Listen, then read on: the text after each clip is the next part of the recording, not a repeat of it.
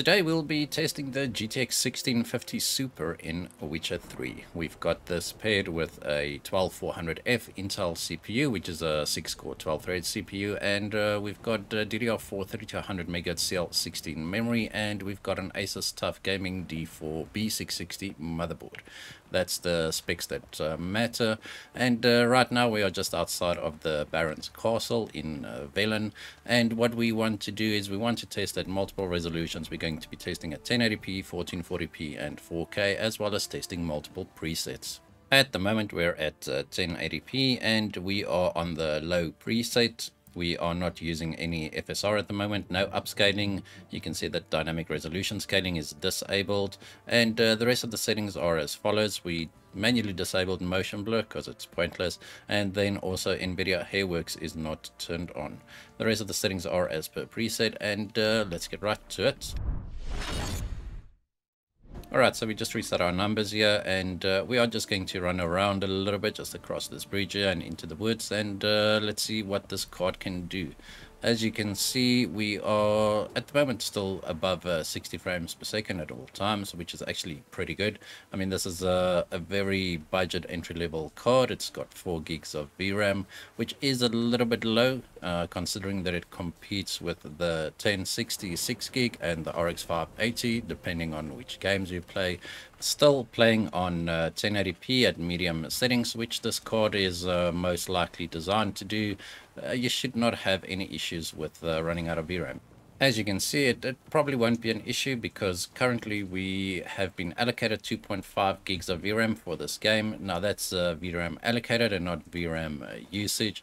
So I would guess our actual VRAM usage is probably between 1.8 and 2 gigabytes. We are also seeing very little stuttering going on here. You can see that from the frame time graph. It's actually very consistent, very smooth and flat, which is definitely what you want. Also, just to note that Witcher 3 is a very slow-paced action RPG adventure game, and anything above 60 frames per second is actually perfect for this game. I would even say that 30 frames per second is okay for a game of this type, especially if you are playing with a controller, because with a controller the input latency is a lot less noticeable. Alright, but there we have it for our low preset. We've got an average of 78 frames per second, 1% lows of 62 frames per second, and 0.1% lows of 53. Now let's see the medium preset. Alright, we are now on the medium preset, and our performance did not really decrease that much. We lost maybe 10% over here. I mean, we had about 80 frames per second. Now I've got about 70 frames per second. I'm just going to run a little bit faster and run into the village. Running around might increase the stuttering a little bit because objects in the distance need to load in a little bit quicker than when you are just walking. But so far it seems okay. We did see 1 or 2 big stutters there. That's why our 0.1% lows are sitting at 13 at the moment. So that's a good indication whether your game is stuttering or not, and in this case we did experience a few stutters. But I'm just going to run around a little bit again and see if that evens out. It should if we don't experience any more stutters, but let's see what happens. So apart from those 2 big stutters in the beginning, I haven't actually experienced any other stuttering going on. And yeah, you can see that after our run, our frame rate average is sitting at 72 frames per second, 1% lows are sitting at 55, and our 0.1% lows are sitting at 16. Now that's definitely not ideal, but as I said, after the first few initial bumps, we actually did not experience any other stutters. So that's pretty good. Alright, let's try the high preset. Alright, well now on the high preset, and our frame rate once again decreased by maybe 5 to 10% at most, which is definitely pretty good. I mean, we are still getting above 60 frames per second, and running in the village here, you can see that those initial stutters from the previous run, they didn't seem to recur, so that's pretty good. And over here, even looking out over the water or falling into the water, we are still maintaining our 60 frames per second. I did say drop down to 59. That's definitely not the end of the world. So running around here in the forest with all the foliage, you can see that it does drop below 60 frames per second. But once again, we are so close to that 60 frames per second mark that it's not really going to make a difference. And I'm playing with the controller, so I'm not even feeling the frame rate reduction from 66 to 55. And as I said previously, that sometimes even 30 frames per second can be acceptable in a game like The Witcher 3. Right, but we've completed our run here. Now you can see that we've got an average of 60 frames per second. Our frame rate 1% lows are sitting at 53, and our 0.1% lows are sitting at 47. I'm not sure how this game would fare with the Ultra Plus preset, but obviously we need to give it a go. Alright, and here we are on the Ultra preset, and you can see that for the first time we aren't hitting 60 frames per second. Moving around in the village here seems to be a little bit more intensive. We are seeing 52, 53 frames per second here, and once again, you can definitely still play this game at this frame rate quite comfortably, but when your performance hit is that much and the graphic fidelity increase is not that much, I mean, going from high to ultra, you'll notice it if you stand still and admire the scenery, but otherwise running around doing quests, I mean, you're on horseback most of the time, you probably won't notice that. But this is still a very good experience. I can definitely see the wooden planks here. The textures seem to be a little bit more detailed. The foliage is definitely a little bit more dense, and the game definitely looks good. It looked pretty good even on the low preset, but yeah, you can see moving further into the woods here, we are dropping into the mid 40s. So I would not recommend to play on the ultra preset. 1080p medium or even higher would definitely be more suited to this graphics card. Alright, so at the end of that run, we've got an average of 52 frames per second. Our 1% lows are sitting at 43, and our 0.1% lows are sitting at 40. Now, the Ultra Plus is not a preset, but we need to manually enable all the Ultra Plus settings, but let's see how it goes. As you can see here, it's on Ultra, and you can just bump it up to Ultra Plus by moving the slider manually. There's no preset for Ultra Plus. Not sure if our VRAM will become a limitation at these settings, but let's see. Right, I'm gonna restart the counters there, and we are getting 40 frames per second here. I mean, it goes up and down a little bit. The fluctuation is a little bit more noticeable now because we are dropping to 40 frames per second every now and again, or more often than not actually. And once again, I'm not just from this very short run, if you don't stand still, you probably won't notice the difference between Ultra and Ultra Plus, except in the frame rate. Just to be clear, I'm not saying that there aren't any differences, but to a player like me who just plays the game for the story and the fighting, I probably won't notice it. Alright, so we've done our circuit here, and you can see that our average is sitting at 44 frames per second. Our 1% lows are sitting at 36, and 0.1% lows are sitting at 33 frames per second. Now that's actually very proportionately spaced, which is, it's pretty good. I mean, that means that the gameplay was pretty consistent and pretty smooth. Now I just want to enable FSR on the Ultra Plus setting, and let's see if we can get that magical 60 frames per second. Alright, we are back, and to actually hit 60 frames per second I had to enable FSR performance mode, which lowers the internal render resolution quite a lot. You can actually see the difference in the foliage, the grass here moving around. It becomes very blurry. There's a lot of artifacting, and Geralt's hair is definitely a little bit of a mess, but I mean, I would definitely advise against playing like this, because any graphical fidelity increase that you get from playing on the Ultra Plus preset or Ultra Plus settings, definitely you lose out on that once you enable FSR. Sure, you do get about 20 frames per second more, but the cost in visual quality is definitely not worth it. So let's just try FSR quality. Let's see what the game looks like and what kind of frame rates we are looking at. Alright, we are back with FSR quality, and still you can see that Geralt's hair is definitely not perfect. Fast motion does cause some issues with the foliage, especially the grass that's moving, and we are getting around 40 frames per second. So once again, you'd be much better off just playing on native resolution on the medium or high preset. No need for you to enable ultra plus settings, unless you don't mind playing at 30 frames per second and get a console-like experience. Back when this game launched, I believe it was 2015, I played it on the PS4 and it ran at 30 frames per second, and we didn't complain back then. So getting 30 frames per second now on a 1650 Super, we probably should not be complaining about that either. Alright, so now I just want to see how high we can actually push this frame rate. So I'm just going to enable the low preset, and we are going to enable FSR, and we're just going to leave it on quality. Let's see what kind of frame rates we are looking at.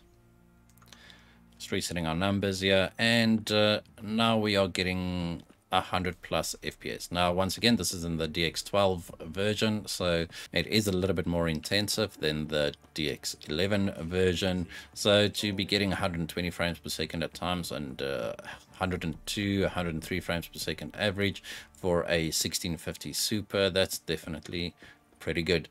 We are using upscaling tech though. It's upscaling from 720p to 1080p when we are using the FSR quality mode, and you can see some shimmering, especially in the bridge here. Some of the wooden planks are shimmering quite a bit. Once again, I'd advise against using FSR, especially at 1080p.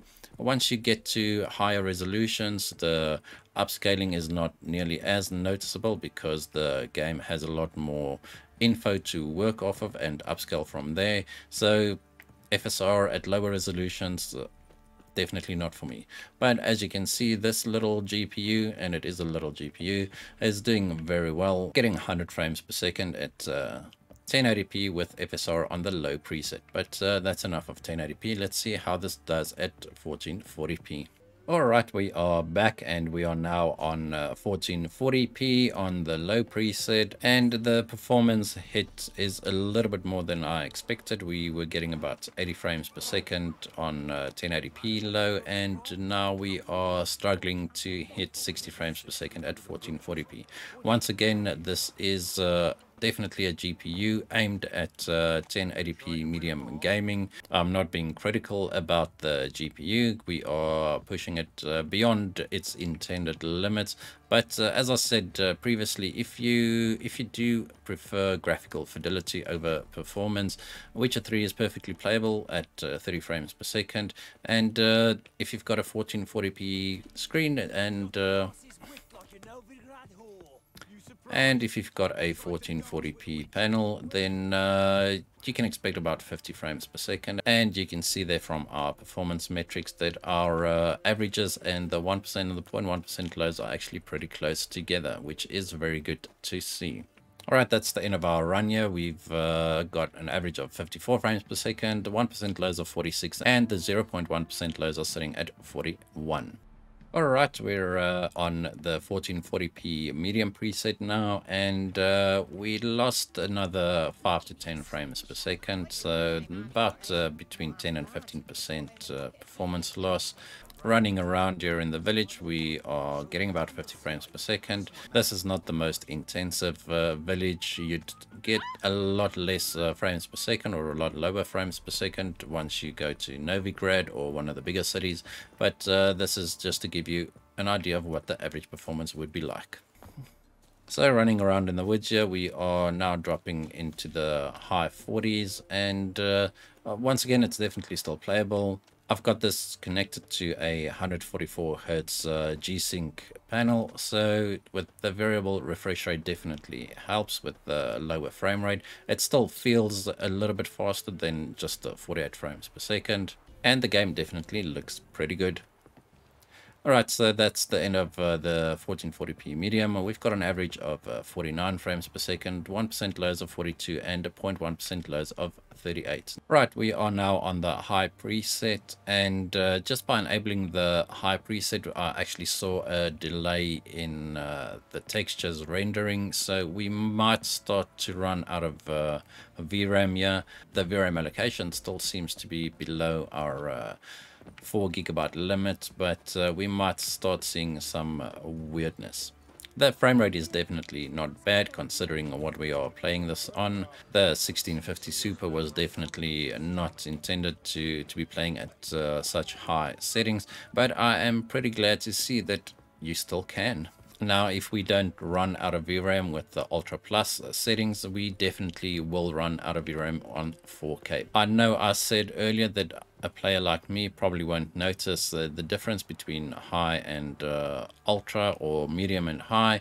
I lied. I can actually see a lot more detail on this bridge here. There's a lot of dirt on the bridge here with a lot of decals that I did not see on the lower presets. So I take back everything I said earlier. You can definitely still see a pretty big difference between a medium and high. Alright, so I've run around a little bit more than what I did in my previous runs, just to get a little bit of a better experience of gameplay at these settings with these frame rates. And I actually want to take back everything I said previously in my video. 1440p on the high preset. It looks good, it plays well. Maybe because I play with a controller, the input latency is not noticeable to me. I definitely wouldn't mind playing this game at these settings with this system. The performance is very consistent. You can see there from our performance metrics there. The numbers are very close together. Once again, they are even more closely spaced than previously. So the gameplay experience was actually very consistent and very smooth. And having played this now for about 5 to 7 minutes, just running around and exploring the world, if I had a 1650 Super in my main gaming PC, I'd be playing this game at 1440p high, definitely. Right, let's see what we can do at Ultra. Alright, we are now on the Ultra preset, and I'm not going to say it, but now I'm struggling to see the difference between high and ultra preset. The vegetation, the foliage does seem to be a little bit more populated, but that's pretty much the only thing that I can notice just by glancing over the scene while I'm running. Our performance dropped a little bit. You can see that it's going up and down. It's 41 at one point, and then it's 28. So it's definitely quite a big delta between our minimum and our maximum frame rates. That might be a little bit immersion breaking. You will definitely notice that. I mean, if you drop 10 frames per second, going from 110 frames per second to 100 frames per second, you won't notice it. But dropping from 40 frames per second to 30 frames per second, you definitely will. But we are seeing the frame rate stay above 30 most of the time. I'm not sure it will stay above 30 when you get to the more populated cities. But you spend very little time in those cities anyway, and this is pretty much the kind of performance that you can expect for the majority of your gameplay. But you can see moving into the woods here, the frame rate does drop a little bit. Now there's a little bit of a fog and some mist. It's a little bit more intensive, and if it does drop below 30, it's definitely noticeable. Even on a controller, I can feel that the movement is not as fluid. So I'll be sticking to my previous assessment. 1440p high seems to be the best bet if you've got a 1440p panel. Alright, last test we're going to do at 1440p is enable Ultra Plus. Alright, now we are playing on the Ultra Plus preset, and you can see we are getting a very cinematic experience here. We are getting about 24-25 frames per second. The stuttering seems to have increased quite a bit, which might indicate that we are getting close to our VRAM limitation there. So I've run around for a bit. Our 0.1% load number did not change, and our average is sitting at 28 frames per second, and our 1% lows are sitting at 23 frames per second. Now, once again, Ultra Plus might be a bit of a stretch for this GPU. I personally would not play at these settings. It falls just a little bit short to what I would call an acceptable gaming experience, even for a game like The Witcher. Even if we did see an almost 30 frames per second average, it's just the inconsistency that's a little bit of an issue for me. You might come to a lesser intensive area and the frame rate might be a little bit higher, and then you get back into the wilderness and you are stuck again with 24 frames per second. You can see there then that our 0.1% load number finally evened out. So these numbers are pretty closely spaced together once again, and I must say that even though we did not get our 30 frames per second average with this GPU, I'm very impressed that it can actually play this game at these frame rates at 1440p Ultra Plus. Now just note that we have not enabled Nvidia Hairworks, and the reason is that personally the performance hit is just not worth it to me. The same as with ray tracing in most games.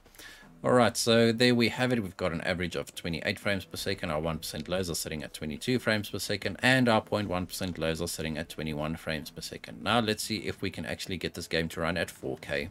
But before we do that, let's just see what we can do at 1440p low with FSR enabled. For this, we are going to start off on the quality preset. And now we're playing at 1440p on the low preset with FSR set to quality. And now you can see we are getting an above 60 frames per second experience here.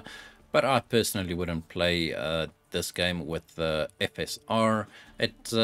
I mean, it definitely still looks good, but native still looks better. And as I said, getting 50-55 frames per second at native resolution to me is a little bit better than getting 60 plus FPS using upscaling. But that's just my personal choice, my personal opinion. If you prefer to get an above 60 frames per second experience, then you can definitely enable FSR, and you can see that we are getting above 60 frames per second pretty much all the time, and the game still looks pretty good. Alright, now it's time to go to 4K. We are back and we are now on 4K on the medium preset, and we are getting even more of a cinematic experience than previously. We are getting an average of 24 frames per second. The game is definitely feeling a lot worse than it did previously. Even though we only dropped like 6 frames per second, the frame time pacing increased quite a bit, and that's definitely noticeable. The 0.1% lows are sitting at 8 frames per second currently, but just have a look at the frame time graph there. It seems that some frames are being skipped. It can't be detected by MSI Afterburner. I'm not sure why that big dip would happen. Usually you see a big spike, but the first time I've actually seen those big dips, and it happened quite a few times now. So that might indicate a skipped frame, or maybe MSI Afterburner just could not capture at that point, maybe because we are running out of resources at these settings. It is commendable that this game can actually run at 4K above 20 frames per second on a 1650 Super 4 gig graphics card. I wouldn't call this a playable experience though, but at least we are getting 20 frames per second. Yeah, I'm not going to be tasting many presets at 4K because I definitely believe you should not be playing this game at 4K with this GPU, but I just want to see how far we can actually push the VRAM. I don't know if you saw that. Actually, if we turn pretty quickly, it seems like some of the textures take a long while to load in, and that definitely indicates that we are starting to run out of VRAM. I don't think we are fully there yet, but I suspect that upping the quality preset will definitely get us closer. So I'm going to enable the Ultra Plus preset. Once again, sorry, there's no Ultra Plus preset. I'm going to enable the Ultra preset and then just set everything to Ultra Plus afterwards. Okay, we've enabled the Ultra Plus settings, and I'm having trouble just moving around. We are getting 12 frames per second. Let's just reset the numbers here. Moving into the woods. I mean, it's not just the frame rate that slows down. It seems like the whole game is slowing down. You can have a look at the frame time graph there. It's taking about 100 milliseconds to render a single frame. That's definitely not ideal. I I mean, once again, this is purely just for testing. We should not be playing this game at these settings.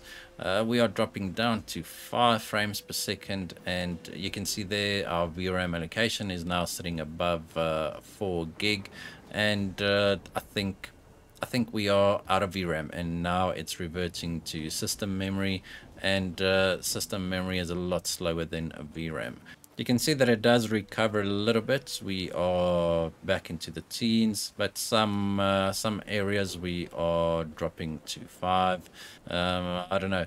Definitely should be avoiding these settings at all costs. But it was quite interesting to see what the performance was like at 4K.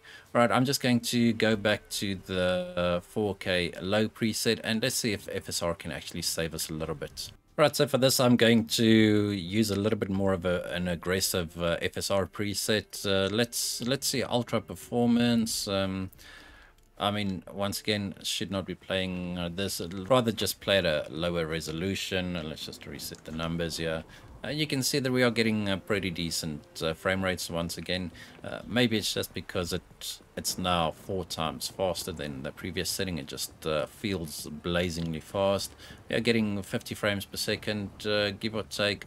It does look okay because now the internal resolution is a little bit higher than when upscaling from or upscaling to 1080p or 1440p. We are now upscaling to 4K, so that means that the internal resolution is a little bit higher. Right, but it's still not perfect. I do know that sometimes when you play at 1080p on 1440p or 4K monitors, so meaning you play at a lower resolution than what the native monitor resolution is, it seems a little bit blurry. I experienced that on my 1440p monitor when I play at 1080p. Everything looks a little bit blurry, a little bit fuzzy.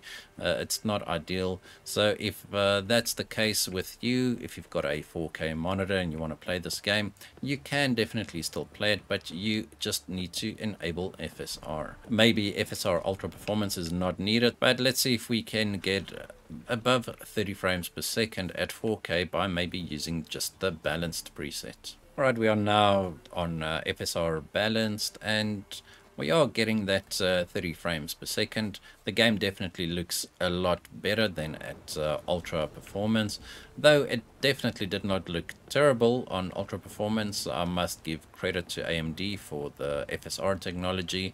It's not as good as DLSS, but it definitely gets more brownie points because it works on all GPUs and not just the latest AMD GPUs. So you can see even in the village we are getting above 30 frames per second, and once again this is perfectly acceptable for a game like The Witcher. The game looks good. We are playing at 4K. Well, I mean, it's not really 4K if you have to use upscaling, and I must say, apart from the occasional blurriness in the grass, the moving grass, the game looks perfectly fine. Alright, this has been a longer video than I actually intended. I hope you guys enjoyed it. If you did, hit that like button, hit that subscribe button, and as always, we hope to see you in the next one.